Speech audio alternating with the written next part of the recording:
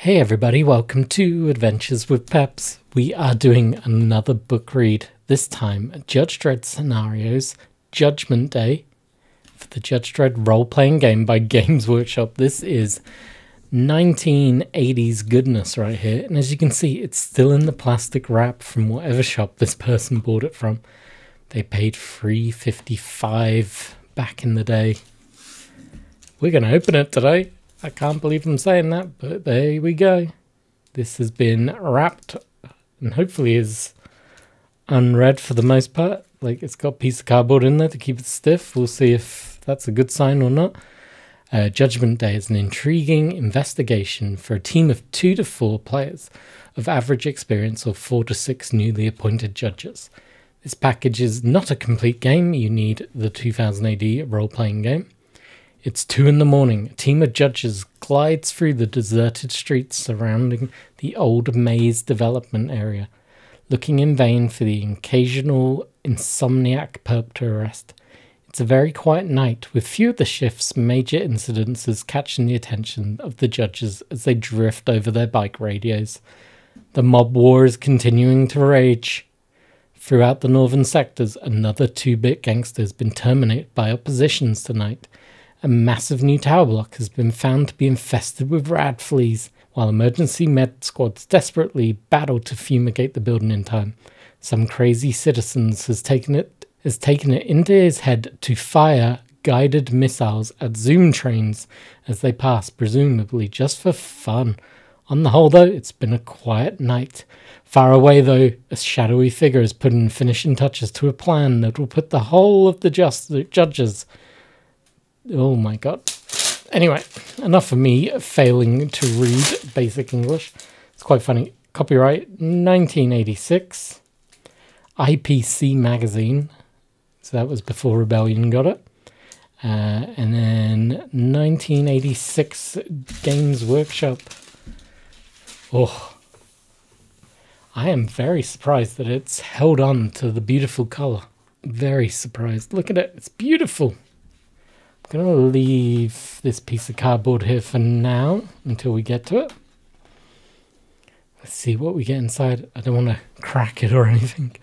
Judgment Day contents. We get Game Master preparation. The story so far, Shot in the Dark, The Killer Fleas, Trouble on Titan, Carl Has Risen, Space Equipment, and Afterwards.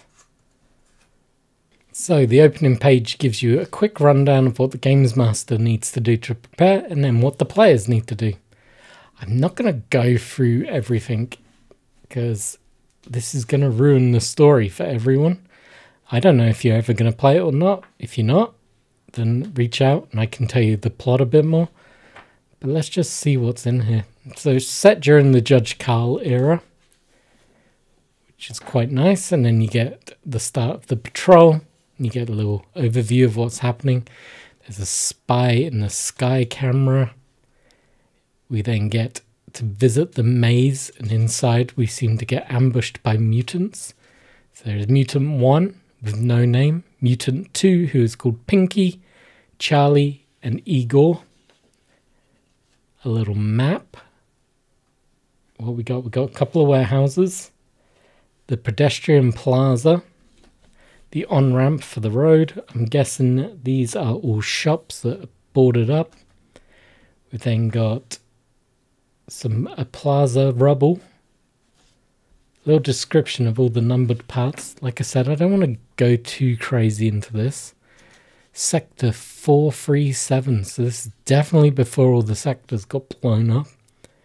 We got some named characters. Some judges also appear. Still in the maze at this point. That is a great picture of a robot. That looks like a doomsday robot of some sort. The SJS get involved. Ooh, that's not good. I just love the pictures. Then we go to that rad flea infestation that they spoke of on the back. Taxi companies, the Academy of Law. Trouble on Titan. This I am excited to read. There's not much about Titan, so learning a little bit more about Titan definitely excites me. Then it looks like these would have been pullouts, which I'm definitely not pulling out. But it shows a city block, Let's see if I can see a name for the city block. Right there. The Tarim Twin Towers block. Pre-apocalypse population 141 levels, and it had a population of 8,075 people. We then have a random floor. It's so nice seeing stuff like this. We got a Titan map. Oh, do we visit Titan? That's cool. We got the prison complex. Couple of craters going on. Oh, I really want to read more in depth. Learn what's actually happening in this story. Then stop him before he kills us all. Wants to kill the city. Stop him or we all die. He is ... No idea what any of this means. Then we get, looks like some more characters. Warren Pentecost, he is a med division. An SJS person as well. Oh no, it's the same person. Warren Pentecost, he's been investigated by the SJS. Then get a close-up at the Titan's surface, so he must go on a mission there. Then it looks like a cave has been discovered. I am going to leave this with the book. It's kept it in great condition, so I'm not going to risk... Oh, I just saw something amazing. Then Peter Kent. So that was his cave that we were just looking at. Oh, look at that picture. I wonder if this was drawn especially for this magazine. I wish we'd know. Oh, look, McGruder was the SJS officer. She goes on to obviously become the chief judge. That is a stern-faced lady who will later become the chief judge. We then got something to do with trying to work out what this is. It looks like it should be... Oh, here you go. Mega Astoria Theatre 1. So multiple theatres, office, a holovid display, balconies. Then there's a lobby that seems to have a killdozer, a dinosaur, operator booth, shops. Oh, this I love. Look at the figures. So I'm having a little resurgence of painting these guys. This is great. Show me what I am missing though. I'm missing quite a few. Got a couple of broken bikes. I think I've got these two. Definitely got them and him and them. Got him and her and him. Think I'm missing these three in this one. Definitely missing him. Think I got the new version of him. Got them. Definitely missing the SJSs, I think. Beautiful old dark judges, Clegs. They were so small back then. I really need to try and find more of them. Look at that. $195 a model. Amazing. And we get the Kent picture again. It looks like it was actually part of the story to do with Titan. And they maybe just reused stuff. We got Stallone. Oh, okay. So that's this guy. His tabs says Stallone on it, if I remember correctly. So there we go. We've actually got rules for him. Mungo. One of these is also called Mungo. I think it's him. So that's pretty cool. I'm finally working out where the names came from. Let's just see. He's got knives. Oh no, they're both the same way. So they're probably just both spearmen. We got more Titan maps. Kent's cave again. Carl has risen. So this must be leading up to the Chief Judge Carl taking over the city. We've got some more judges. There is a reception committee. Margaret Hunter and Jonesy. A little interlude. Then it's back to school.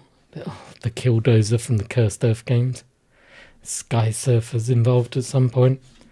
We then get a weird dinosaur. This is all to do with the theatre. And I think we're at the end, so I don't really want to go too crazy. But we've got some additional rules. There's things like a bubble tent, a robo mule, spacesuits, space armor. Doesn't seem to think about using weapons in space. A little bit of an afterword, saying that there's plenty of sequels that you can move into. And Carl will come back, maybe. Then there's some source materials that they show. And finally we have, and I am never cutting these out, but look at that. We got some cardboard cutout figures. We got Miss Blackshack on a skyboard. Chief Judge McGruder. Call me Ishmael. A Rat Pax.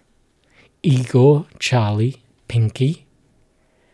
No Name, so they're the movies from earlier. Spy in the Sky. Daughter of the Apocalypse.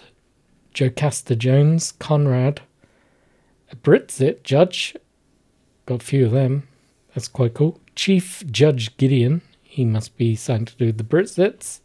Stallone, Mungo, and Kent. So they're all SJS. Not SJS. It's Titan prisoners. Okay. So I was completely wrong with thinking it was to do with those miniatures.